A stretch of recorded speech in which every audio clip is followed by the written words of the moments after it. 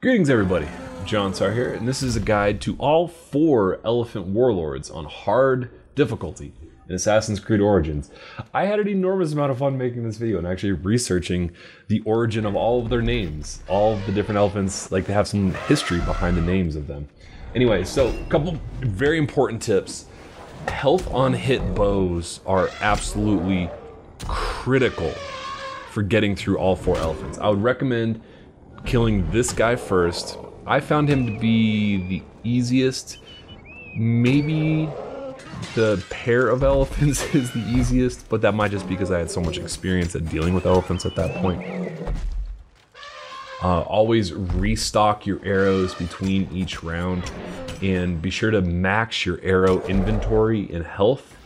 It's very important to completing, or I mean, all these elephants are level 40.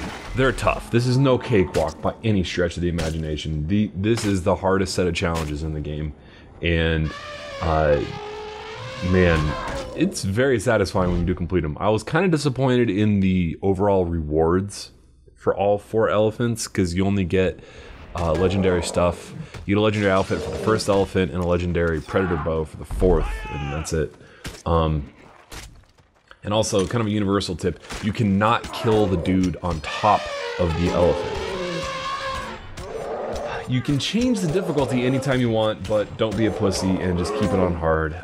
So the first elephant, this guy here, stay on his heels. I used a heavy blunt for this boss, which I would not recommend for the other elephants. And you know, I was kind of impressed with these challenges because there was more of a difference between all the elephants than I was initially expecting going into the fights. Not just cosmetically, but in the elephants' attack patterns.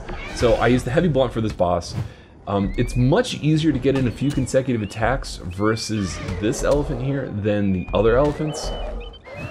You could also use your strongest heavy blade, which is what I use for the other elephant fights, because that does huge burst damage, but this guy isn't as nimble as some of the other elephants.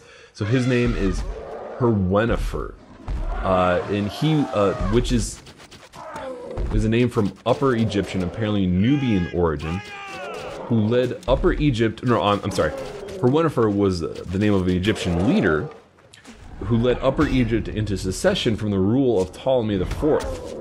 In 205 BC. No monuments are attested to this king, but along with his successor, he held a large part of Egypt until 186 BC, and he died around that time. So, again, health on hit is extremely critical for survivability on these fights. And this guy also I found to be the most forgiving, and his ranged attacks were the easiest to deal with. Just stay on his rear heels and continually chase him down to get behind him, and use adrenaline as like kind of a moment of invincibility. And with the heavy blunt, the dodge and then light attack is the fastest attack, and if it crits, it can do 1,000+ damage on every hit. And whenever your health gets below half, that's when I would start to focus on getting your health back up with the health on hit arrows. Yeah, just keep circling around him. Again, not the same strategy for all the different bosses. But anyway, oh, also forgot to mention, every elephant you kill gets you an ability point, which is incredibly helpful and very. You know, I'm still surprised at how far I am into this game and how many abilities I still have to unlock. So this is the outfit that you get for defeating the first elephant. Going on to elephant 2, Surus. Surus? I'm gonna call him Surus, like the Surus regime gun in Destiny 1. Means the Syrian, was believed to be the last war elephant of the Carthaginian general Hannibal, Hannibal's army in Italy. Several Roman writers gave accounts of Surus, which is probably a large Asian elephant with 1 tusk, though this guy has 2 tusks. Although a Carthaginian coin struck in the time of Hannibal depicts an African elephant, Historians believe Surus was an Indian elephant descended from those seized by the Ptolemies of Egypt, Alexander's successors, in their campaigns in Syria. According to legend, Surus wore a red cloth and may have carried a red shield and a howdah, a construction on the animal's back, like this elephant actually does, which served as a platform for Hannibal, who had difficulties overlooking the battlefield after losing one eye from an infection. I just found this so fascinating. I looked all this information up online. This is not in the game. So for this elephant fight here, you need to equip a shield with good ranged resistance. The big change for Surus is that his rider fires lots of arrows, and you need to block them all. He is more nimble and swings a little bit more than some of the other. His turning radius, I guess, is more nimble if you were to compare it to a car than some of the other elephant warlords. So for this, I actually tried a weapon with a combo multiplier, which I found kind of effective, but using the head splitter axe would also be very effective as well. Typically, I would hit him a few times to get the combo multiplier up to about 2x, and then hold R1 to do the charge ability on him, and that the combo multiplier carries over to the charge ability, and you can get a nice big damage burst with the combo multiplier. Unfortunately, for whatever dumb reason, I equipped a sickle sword as my second weapon here. I should have used head splitter. That would have been a more effective way to weapon to switch to and use the adrenaline burst damage attack with. Oh, also, there is a papyrus puzzle solution in this arena here. If you want to see a list of all the papyrus puzzles locations and their solutions, there's a link in the description that has them all. I forget what the weapon actually was. I want to say it was a shield. But anyway, yeah, just hold R1 with like I was using a staff that has the combo multiplier on it, and this was actually, I think this ended up being the first elephant that I killed in my conquest of the elephants. Oh, no, that's not true, because I'm wearing the gear from killing the first one. Never mind, ignore that. And this guy was more difficult than he really should have been. He swings so much, it's really challenging to avoid damage, and also this elephant arena has quite a few more barricades kind of scattered around it than some of the other elephant arenas, which can make it difficult to run away from him at times. But similar to the last elephant, just staying on his heels when you can, getting that range damage when you can, and using those adrenaline damage bursts when it's possible, I found to be very effective. Hey, another ability point. God, I still need a lot of ability points. I wonder how high the limit for those master abilities gets in this game. So the third elephant, Jumbo. Now this one I actually knew. Jumbo was sold to P.T. Barnum of Barnum and Bailey Circus fame, who took him to America. He was sold by the London Zoo in March 1882. And the giant elephant's name was actually the source of the word jumbo, meaning large in size, obviously. Jumbo the elephant was the origin of the word jumbo. On May 30th, 1884, Jumbo was one of Barnum's 21 elephants that crossed the Brooklyn Bridge to prove that it was safe after 12 people died during a stampede caused by mass panic over the collapse of the bridge when it was open to the public over a year prior. So that's the origin of Jumbo. I always thought that was fascinating. Anyway, for Jumbo here, you want to keep your distance more than most of the other elephants. He is the fastest turning of all the elephants, and he can also be stunned by smoke bombs.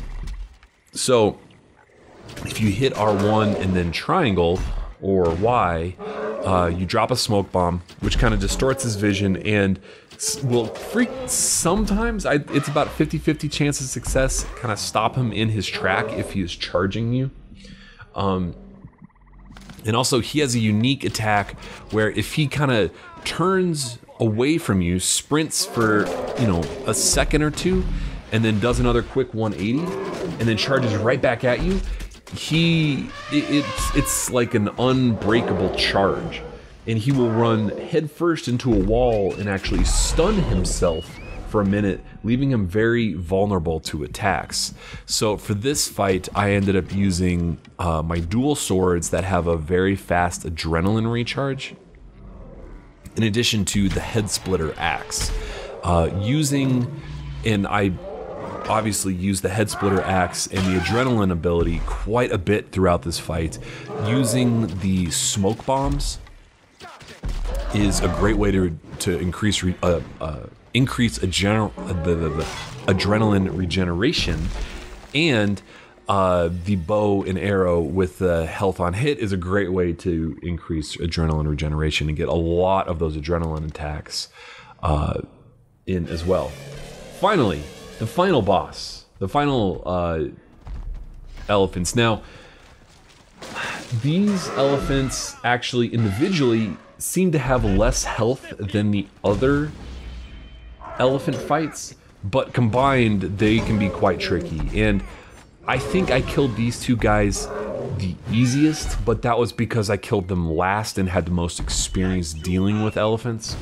Qetesh is the ranged elephant, and he constantly runs away from you. I recommend killing him first, because if you kill his partner first, Qetesh, I don't know how to say his name, becomes very, very difficult to kill, and the rider on top of him becomes much more difficult to dodge his attacks. So Qetesh is a goddess adopted into the ancient Egyptian religion. She was a fertility goddess of sacred ecstasy and sexual pleasure. And Resheph was a deity in the Egyptian religion associated with the plague. So as you chase Qetesh, switch to your dual swords or whatever weapon you have that gives you the most passive adrenaline regeneration. And also throwing smoke bombs, when the smoke bombs are damaging these guys, actually gives you adrenaline regeneration as well. So hopefully you have the smoke bomb damage upgrade by now. I mean, you probably do. It's a fairly cheap one, if I remember correctly, 1 or 2 ability points, and fairly early in the tree, and if you're level 40, you probably have it. Great way to quickly regenerate your adrenaline, and then as soon as your adrenaline meter is filled, switch back to your head splitter axe or whatever other high level axe you have that does a lot of burst damage, and just keep chasing Qetesh around until you kill him. And it's kind of weird, like when you take his health down all the way, his health bar doesn't disappear, he runs off into a corner and dies and kills himself by running into the wall. So now that you've taken care of him, the second elephant is quite a bit easier to take care of on his own, because he's going to be running at you, and at this point you probably have a lot of experience at just dealing with one elephant at a time. Also, I found it easier, and once or twice I noticed during this video, doing these elephant fights during the daytime, because you could be running away from an elephant while chasing an elephant. I actually was able to use their shadows as an indicator that one of them was running up on me and when to actually dodge away. So if you have to, if you're doing these fights during the nighttime, just meditate and get it to be daytime so you have some long shadows to help you out.